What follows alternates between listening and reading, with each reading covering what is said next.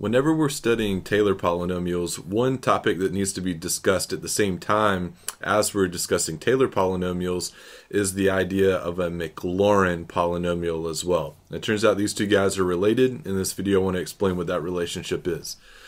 All right, so let's start with Taylor polynomials because that's what we're familiar with. What is a Taylor polynomial? Well, there's a formula for it that we should know pretty well.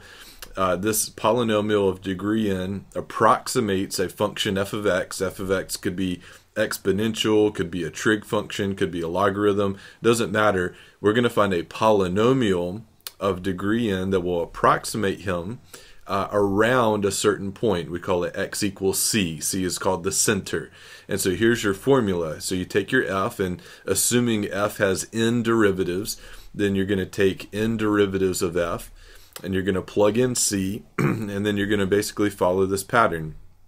F of c plus f prime at c times x minus c. C is the center.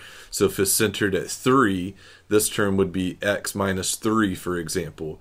And then f double prime at 3 over 2 factorial x minus 3 squared, so on and so forth, right? And so we've worked a number of these examples, and what I suspect has probably happened is whenever you start these, you're just hoping that the c is 0, right? Because doesn't that make so much of our algebra a lot easier? We wouldn't have x minus 3 squared, we just have x squared if this guy was centered at 0. And in fact, it's no coincidence that many of our examples have been centered at 0, if for simple algebra, for nothing else. And it turns out we have so many of these Taylor polynomials that are centered at 0, we give them their own special name. That's what leads to this idea of a Maclaurin polynomial. So these guys are preferably centered at 0, and oftentimes they are. So here's our definition of a Maclaurin polynomial.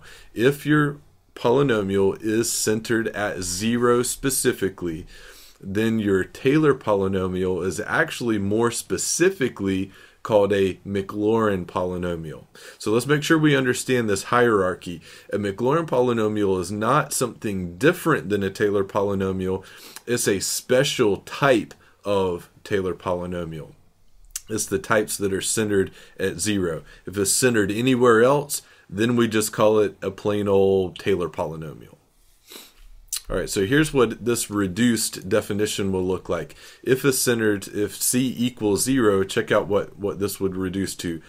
Polynomial of degree n of x would be f of 0 plus f prime at 0 times x. Now, why just x? Why isn't it x minus c anymore? Well, it actually is. It's x minus 0, which simplifies to just an x.